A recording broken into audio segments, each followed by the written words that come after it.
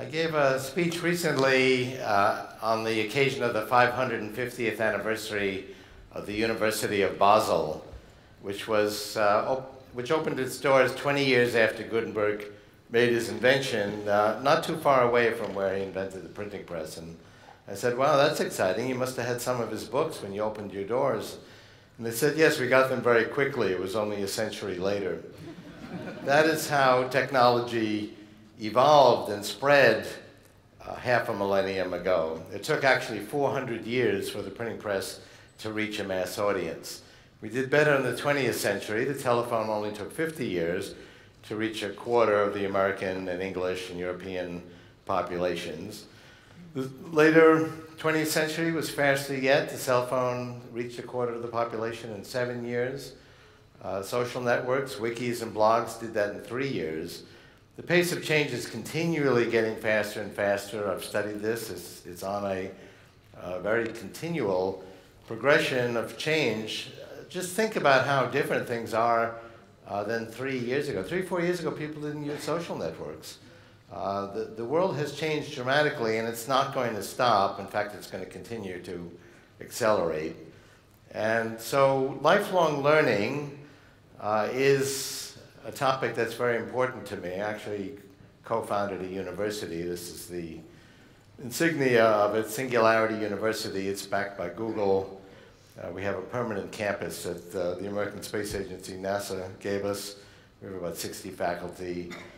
Last class was 80 students, picked out of 2,000 applicants. And the goal is actually to study these exponentially growing information technologies that are causing this acceleration, and to actually do team projects to address major world problems like availability of water and housing, food, poverty, using these exponentially growing technologies, deal with their downside, because technology is a double-edged sword. And it is our view that people need to keep learning for a lifetime. The model where you learned a trade or a profession in school, and then you practice that for 40 years, if that, until you retired, is no longer applicable at all.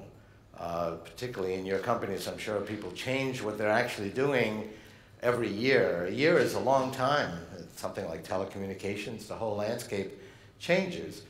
And I'd like to talk to you about what's driving this, which is the exponential growth of information technology.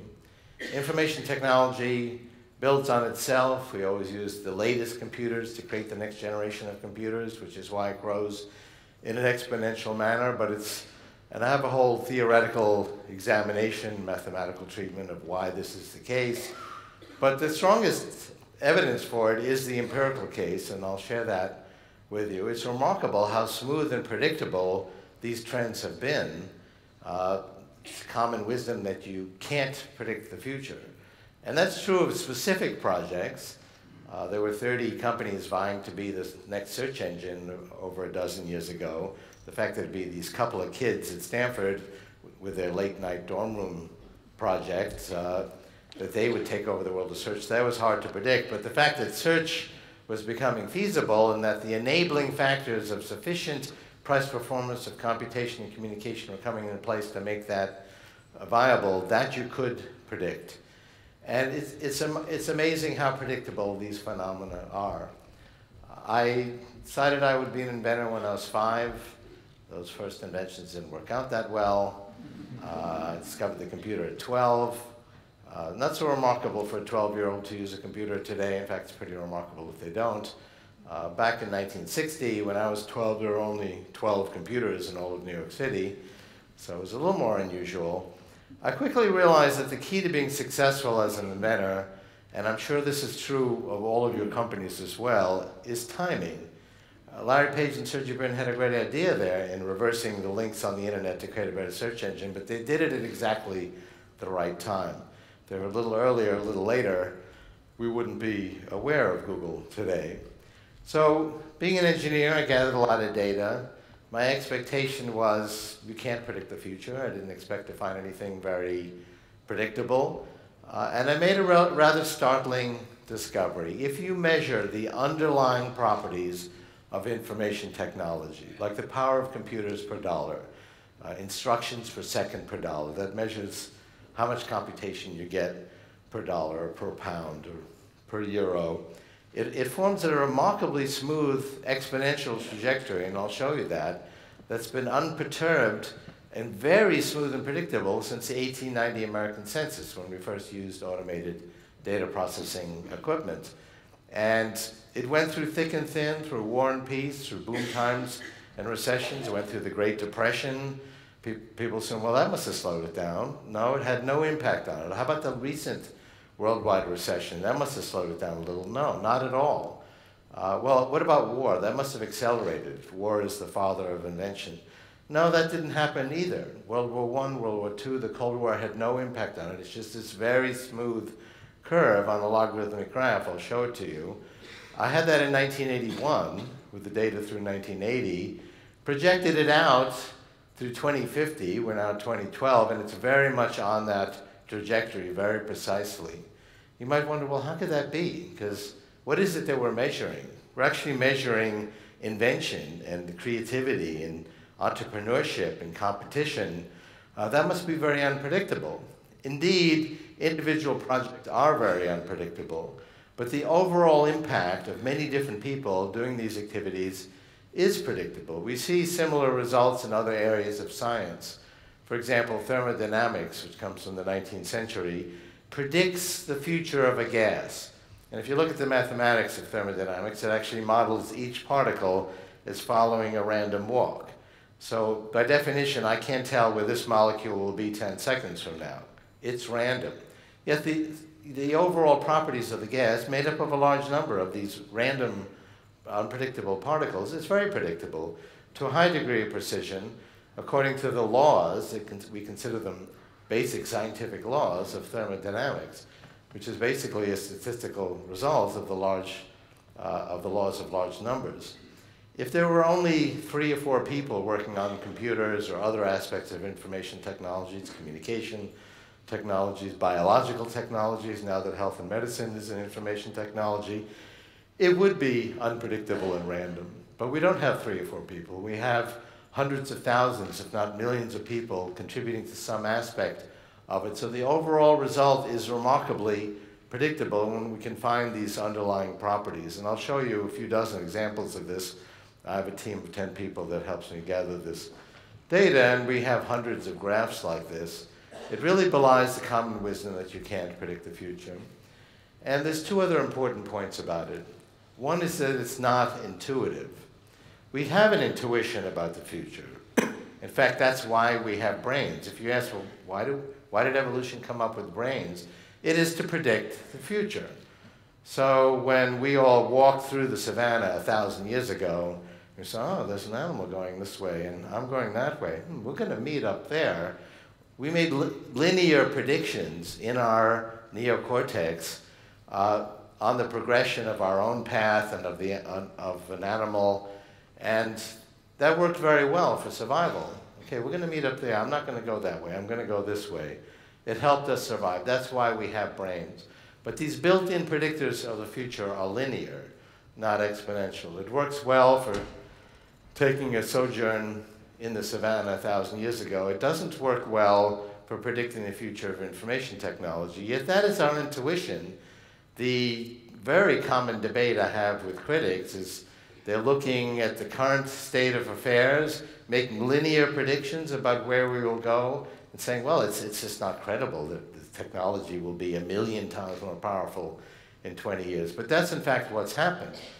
I saw the ARPANET, created by the Advanced Research Projects Agency of the American Department of Defense, doubling every year in the early 80s.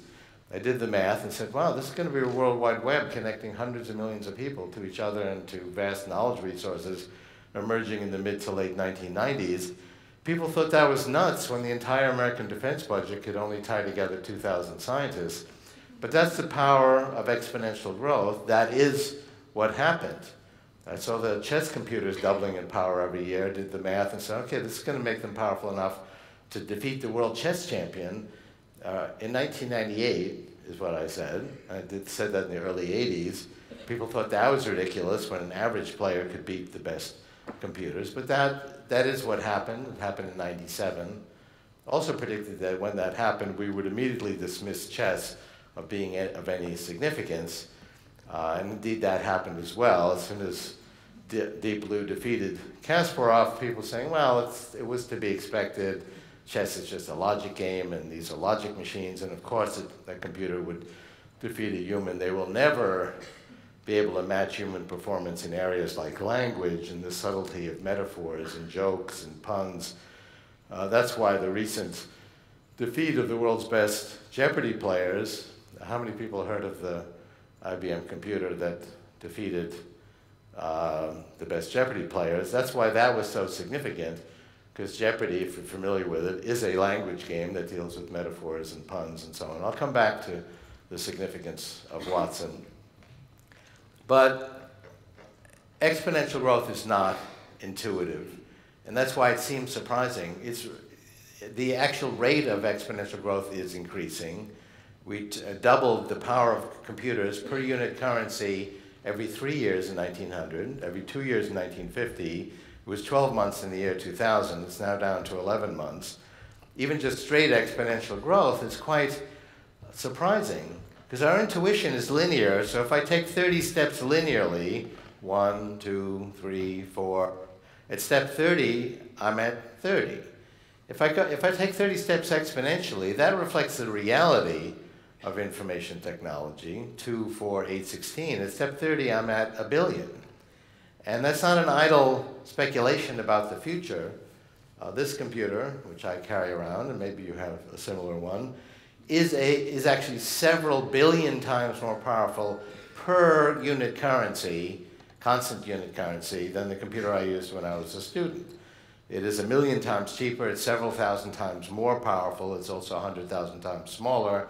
We're shrinking technology. It's another exponential rate of factor of 100 in 3D volume per decade. This will be the size of a blood cell in 25 years. It will again be 1 billion times more powerful in terms of price performance of both computation and communication. Gives you some idea of what will be feasible.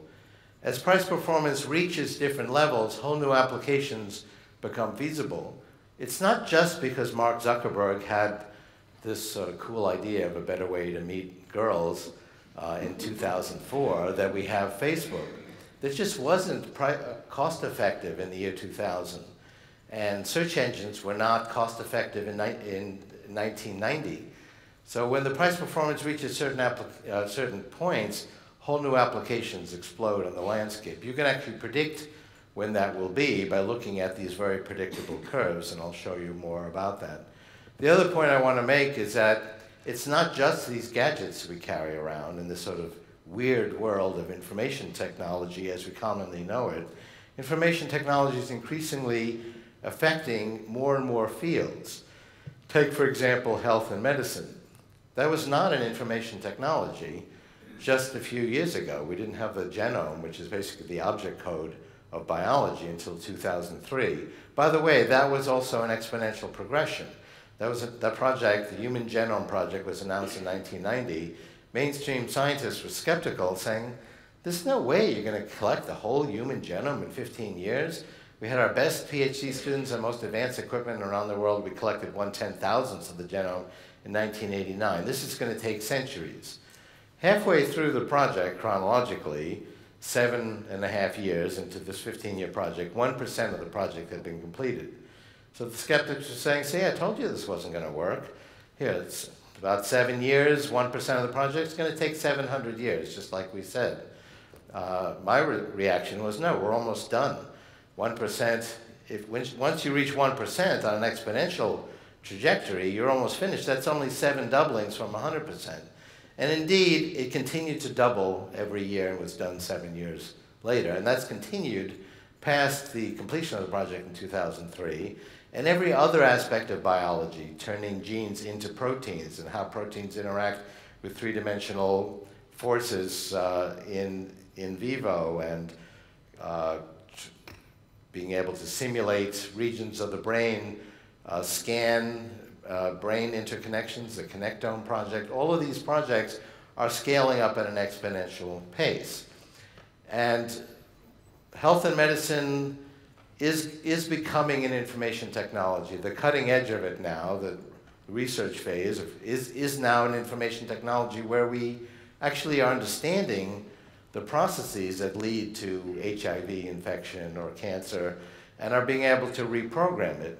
By either changing genes, we can turn genes off with RNA interference, we can add new genes with forms of gene therapy. I'm involved with a project where we take cells out of the body, add a new gene in vitro, inspect it, multiply it 1 million-fold, inject it back in the body. In the case of this project, they're lung cells. So now you have 1 million new lung cells going through your bloodstream. They end up back in the lungs. The body recognizes them as lung cells that have your DNA, but with a new gene added. That gene happens to be the gene, the absence of which causes a fatal disease, pulmonary hypertension. And this has actually cured that disease by adding that gene back in, and it's undergoing human trials. It's just one of hundreds of examples of that process. Stem cell therapies, if you have a heart attack, half of heart attack survivors have a damaged heart. It's called heart failure. They have a low, what's called ejection fraction, and they can be cripples. They can hardly walk. My father had this condition in the 1960s and died in 1970 of it. You can now get stem cell treatments that will actually rejuvenate the heart with stem cells with your own DNA. And I know people who could hardly walk and now have been fully rejuvenated.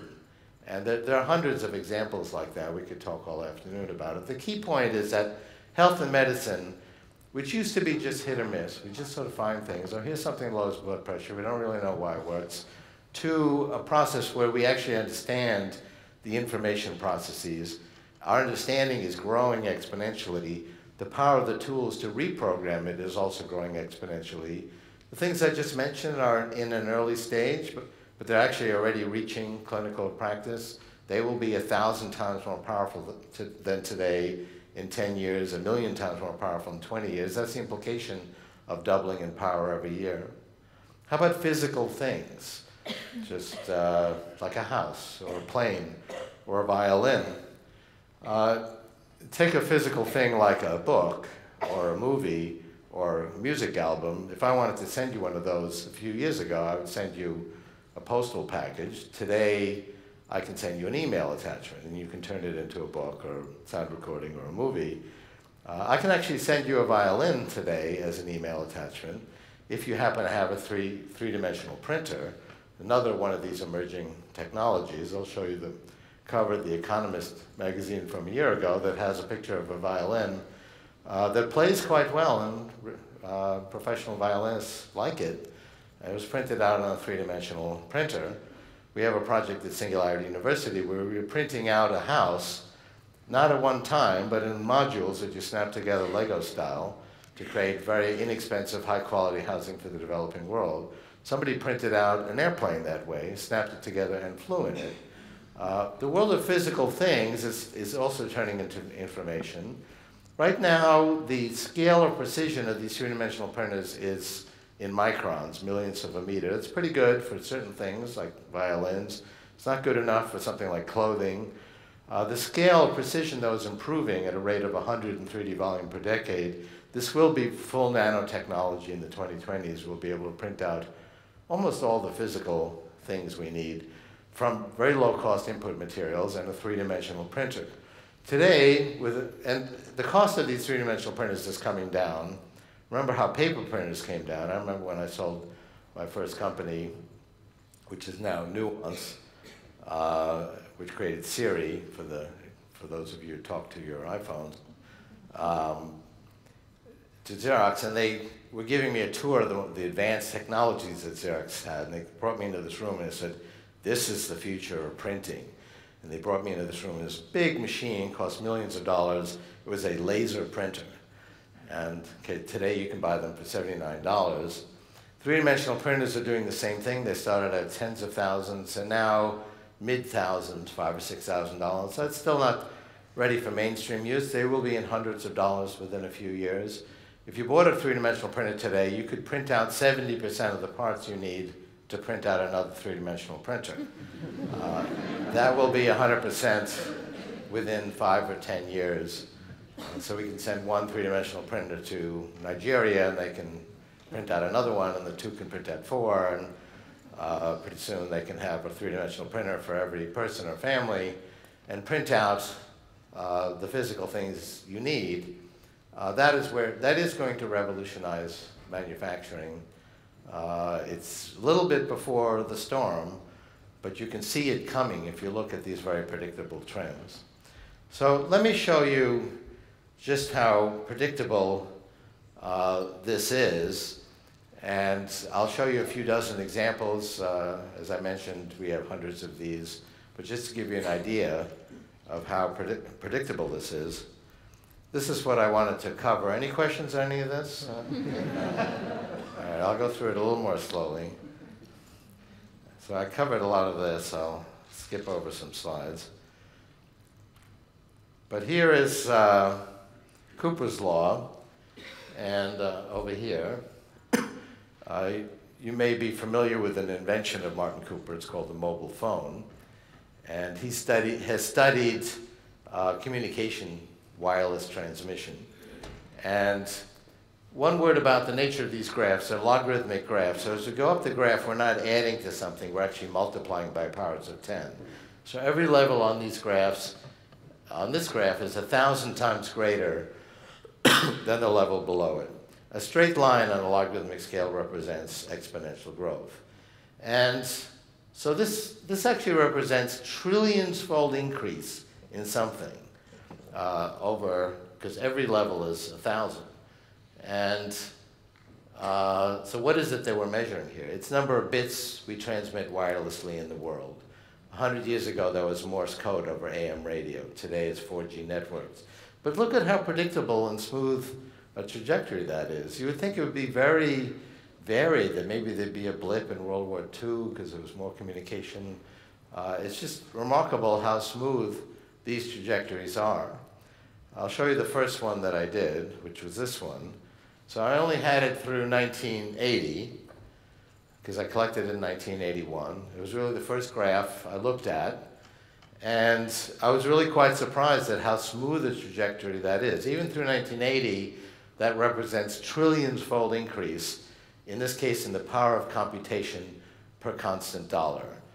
Instructions per second per dollar. Every level on this graph is 100,000 times greater than the level below it. And one of the criticisms I get is, Kurzweil takes these exponentials and projects them out indefinitely. We all know exponential growth can't go on forever. You have 2 rabbits in Australia, you get 4 rabbits, 8 rabbits, 16 rabbits, but finally when they eat up all the foliage, that exponential growth comes crashing to a halt. Isn't that the case here also? The answer, it is the case for specific paradigms. What happens in information technology is it creates research pressure to create the next paradigm. And so the next paradigm is ready when we need it to be. People say, oh, this Moore's law. Well, Moore's law is just this part here, having to do with chips. This exponential growth started decades before Gordon Moore was even born. 1950s, vacuum tubes. We built computers from vacuum tubes. CBS, the American network, predicted the election of Eisenhower, the first time the networks did that with a computer based on vacuum tubes. And every year they were making the vacuum tube smaller and smaller, and finally that hit a wall. They couldn't make the vacuum tube smaller and keep the vacuum, and that was the end of the shrinking of vacuum tubes. It was not the end of the exponential growth of computing. It just went to another method, to transistors, and finally to chips. People are predicting the end of Moore's law.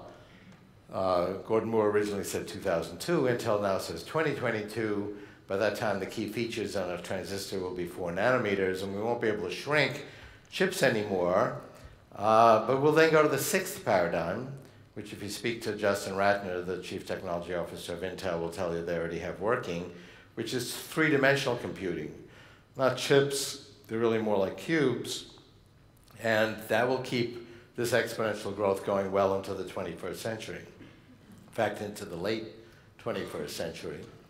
But the most remarkable thing about this, aside from the fact that it's trillions-fold increase, a billion-fold, several billion-fold just since I was a student, is look at how smooth a trajectory that is. There was no impact of World War I, World War II, the Cold War, the Great Depression, and so on. And I won't dwell on these examples of electronics. There's the cost of a transistor, exponential graph, trillions-fold improvement. You could buy a transistor for $1 in 1968. You can buy several billion now. And they're actually better because they're faster, because electrons have less distance to travel. The cost of a transistor cycle has come down by half every year. That's basically equivalent to a 50% deflation rate in information technology. So you can buy an iPhone today that's twice as good for half the price as compared to 2 years ago. That's a fourfold increase in price performance. And it's not just because Apple is so clever. That's true of information technology in general. And you say, okay, it's true of this sort of weird world of these little gadgets and electronics and communications. But my point is it's increasingly going to encompass everything we care about. Economists actually worry about deflation. The concern, particularly with information technology, if I can get the same stuff, and if you think about three-dimensional printing, we're actually talking about stuff, a year later for half the cost, okay, I will buy more, that's an economic rule, but I'm not going to double my consumption. There's a limit to how much I can consume. So the size of the economy, as it pertains to these information technologies, and that will be most of the economy by the 2020s, is going to shrink. Maybe not as measured in bits or base pairs, but as measured in constant dollars or pounds. And for a variety of actually good reasons, that would not be a good thing. But that's actually not what we see. We actually more than double our consumption. There's actually been 18% growth in constant currency every year for the last 50 years in every form of information technology, despite the fact you can get twice as much of it each year for the same price. And the reason for that I alluded to earlier. As price performance reaches certain points, whole new applications explode. We wouldn't be having widespread dissemination of videos over the internet if the costs were still what they were 10 years ago. The National Institutes of Health in the United States wouldn't be collecting 1 million genomes to do a grand study relating disease states to genetic states if they still cost $1 billion each, which is what the first one cost. So this slope on this logarithmic graph is a doubling every year the amount of genetic data you sequence. The cost has come down by half every year from $10 in 1990 to a small fraction of a penny today.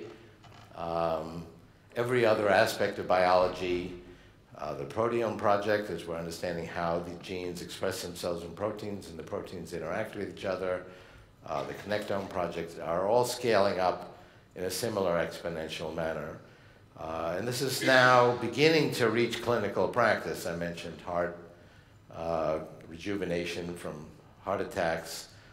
Every single organ of the body is being, is at least experimentally being rejuvenated or being regrown using these types of therapies. Communication technology is very democratizing. I mentioned the example of the Soviet Union. We can see examples with social networks today. It's democratizing on more than just the political level. A woman walks into her doctor's office, she's armed with knowledge of her disease that's very sophisticated from all the thousands or hundreds of thousands of people that have that condition worldwide, and she may know more about the disease than the doctor. There's even collaborative decision-making now to actually solve the problem. So you have 100,000 people with a disease, they have the skills to solve that problem, and they certainly have the motivation, and that is happening.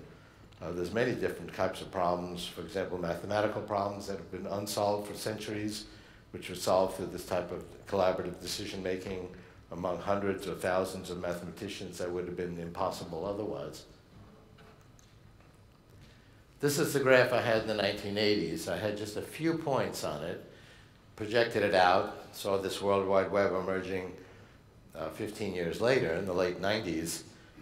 This is the same data on a linear scale, and that is how we experience the world. So the casual observer, it looked like the World Wide Web came out of nowhere, but you could see it coming if you looked at the exponential trajectory. Here's that violin on the cover of your fine magazine, which I'm an avid reader of. And that's not an artist's conception. And there's increasingly wide variety of materials at a pretty fine resolution in microns that you can print out today. But this technology is going to get less expensive and more capable with finer and finer features. If you go out to the 2020s, we really will be able to print out the physical things we need at extremely low cost. And you know, this factor is factored out of economic statistics.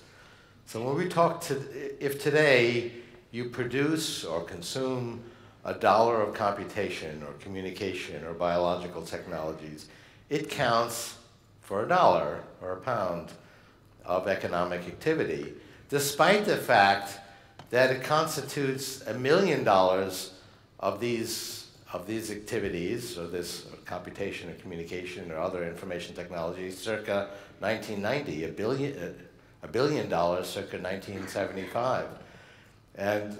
But we still count it as $1. 1 hour of human labor still counts for an hour of human labor. We expect people to do more. I know, because I've been managing work groups for 45 years, and I can have groups now of a few people who can accomplish in weeks what used to take groups of 100 people years. We are more productive, but all of that is actually factored out of the economic statistics because we ignore the fact that $1 buys so much more, twice as much as just last year, in information technology. And increasingly that's going to encompass, as I said, everything we care about.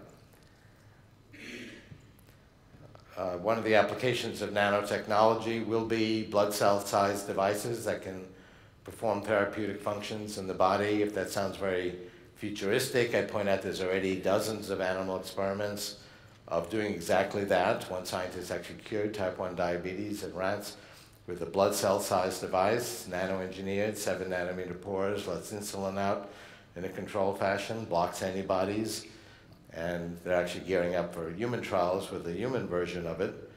The quintessential application would be a robotic white blood cell, which would basically be an augmentation of our immune system. Our biological white blood cells are pretty good.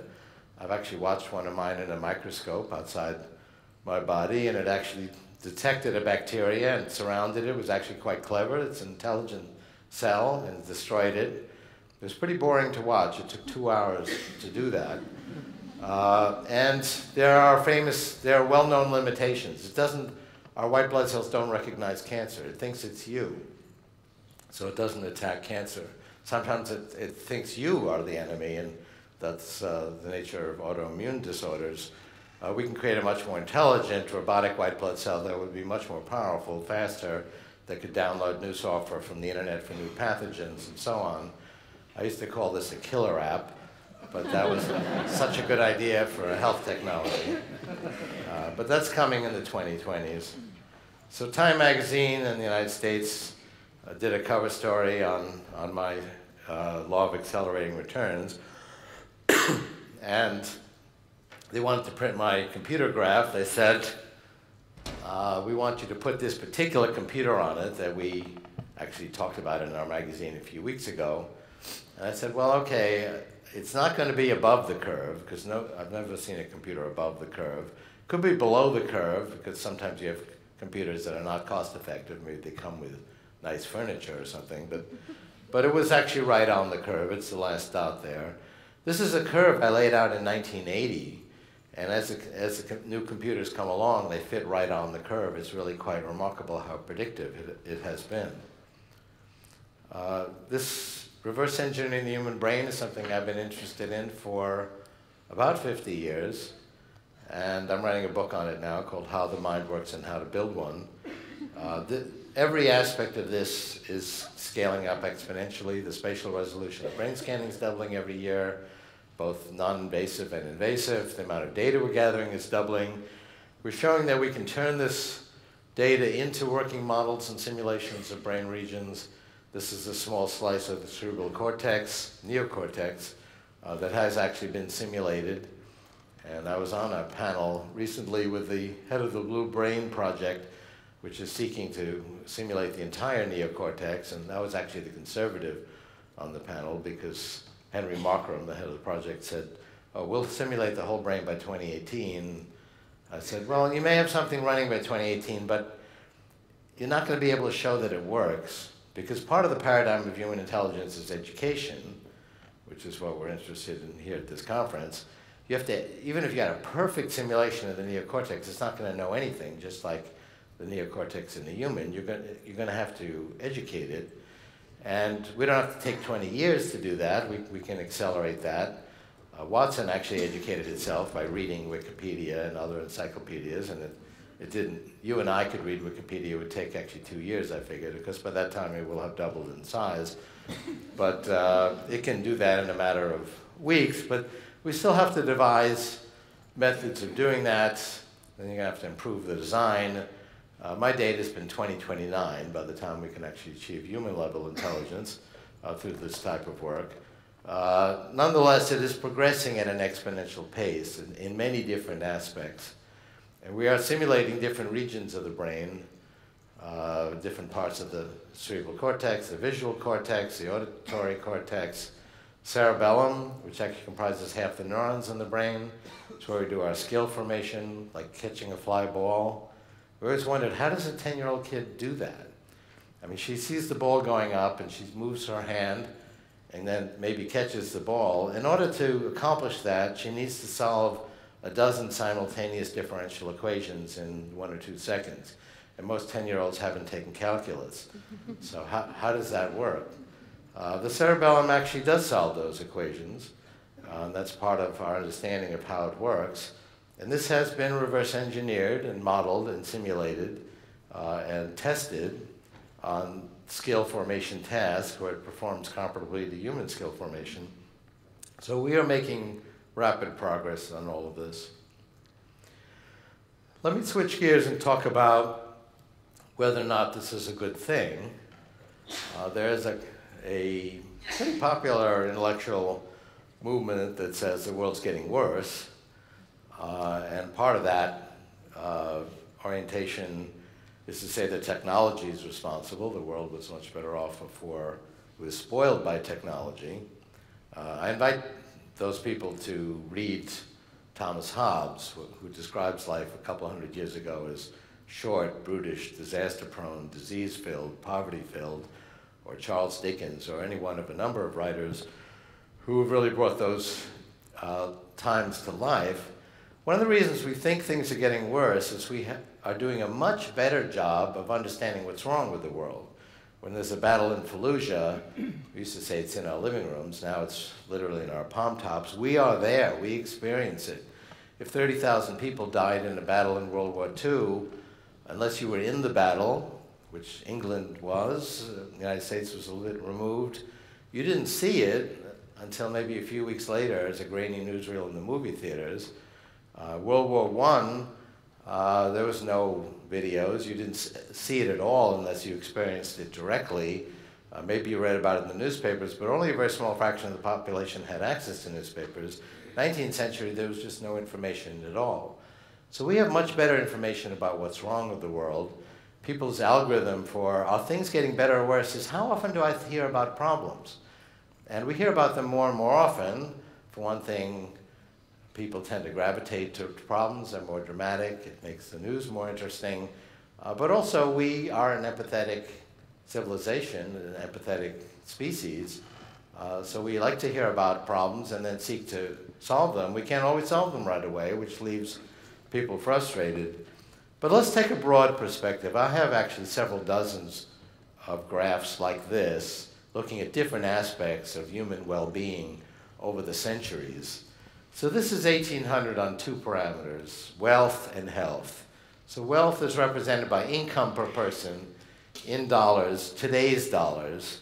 So in today's dollars, the wealth was in hundreds of dollars. Each of these circles are countries. The big red circle is China. Watch China, actually, because it does some interesting things. On the x-axis, it's life expectancy on the linear scale. It was in the 20s and 30s. In 1800. Worldwide average was 37. It's the beginning of the first industrial revolution. Few countries are experimenting and getting benefits. Most of the world has not heard of it yet. But as we reach the 20th century, there's a wind that carries all these nations towards the upper right-hand corner of the graph. The have-not divide remains, but at the end of the process, the countries that are worst off are far better off than the countries that were best off at the beginning of the process. And this wind is not stopping. In fact, it's going to go into high gear now that more and more aspects of life are benefiting from information technology. Also, keep in mind that this income per person is measured in constant dollars, ignoring the fact that a dollar buys so much more in terms of information technology, which ultimately will include physical things and so on. But the world is getting better, and the exponential growth of information technology is the driver. There's still a gap, and we are much more mindful of what that means because we have much better information about the world.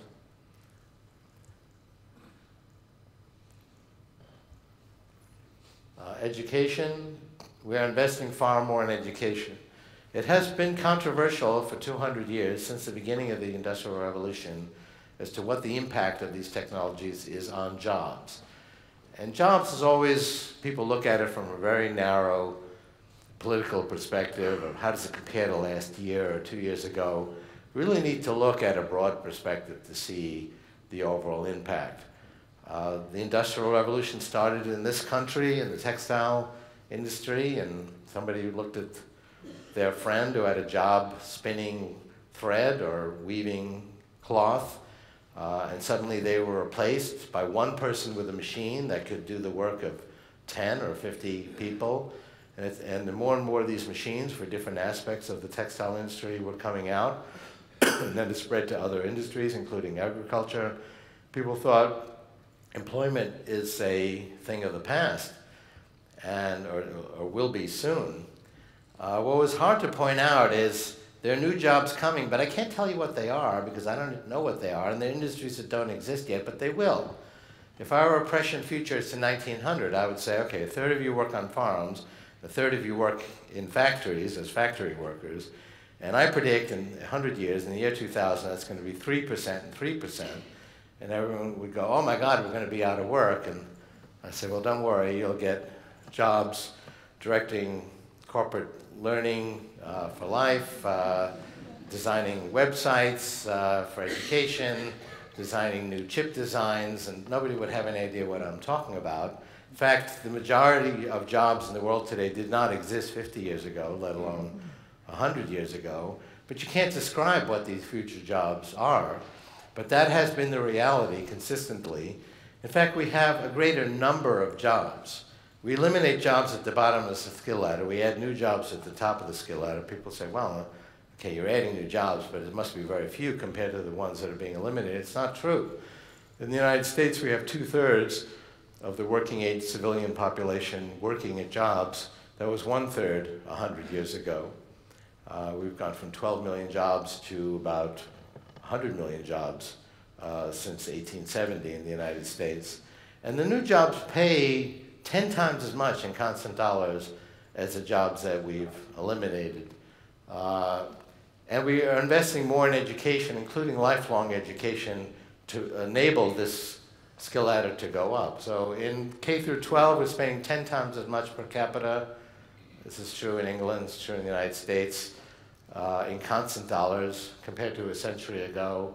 In 1870, we had 50,000 college students in the United States. We have over 10 million today. And education is an increasingly important part of employment because we're constantly changing the nature of work. I mean, just look at the work in your industries and how different it is to utilize all the latest technology, and that requires constant training, and that's only going to accelerate. Another graph in terms of the progress we're making, this is number of years of schooling. There's a gap between the developed world on the top and the undeveloped world, but they're both moving in the right direction. We've tripled the amount of education the average child receives in the developing world, doubled it in the developed world. So these trends are moving in the right direction. I'll just mention one thing about resources. People say, well, that's great. We're going to extend longevity. That's going to make the environment even worse, and we're going to run out of energy and resources and water and food. And that's true if we stick with 19th century technologies to do those things. We're actually awash in energy. We have 10,000 times more sunlight than we need to meet 100% of our energy needs. But I can't plug my refrigerator into the sun, but we can turn sunlight into electricity. Nanotechnology, which is an information technology of understanding the properties of matter at a finer and finer scale, is enabling us to create more and more efficient solar panels. This is the cost per watt of solar energy coming down very rapidly. And this is the total amount of solar energy we're producing on a logarithmic scale. Every level on this graph is 10 times the level below it. This slope is a doubling every 2 years. Not for the last 2 years, but for the last 30 years. We've been doubling every 2 years the total amount of solar energy in the world.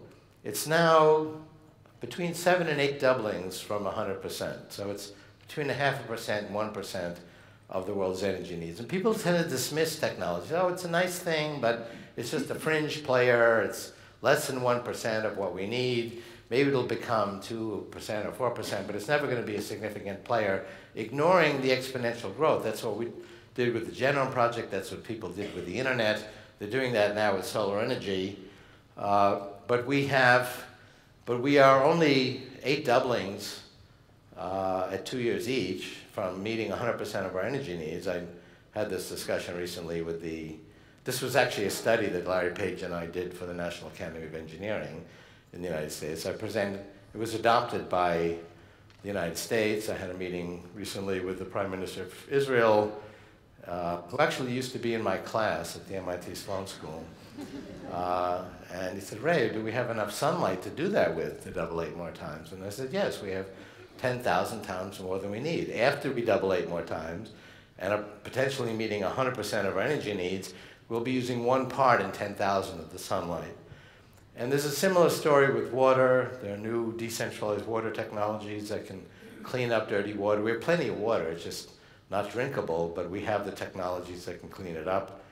The Dean Kamen water machine, for example, can meet the water needs of 100 people, and in high volume production would be $1,000 each. We actually figured out you could meet the entire unmet water need of Africa for a few $1 billion, which is a fraction of the cost of a water dam that moves dirty water from one place to another.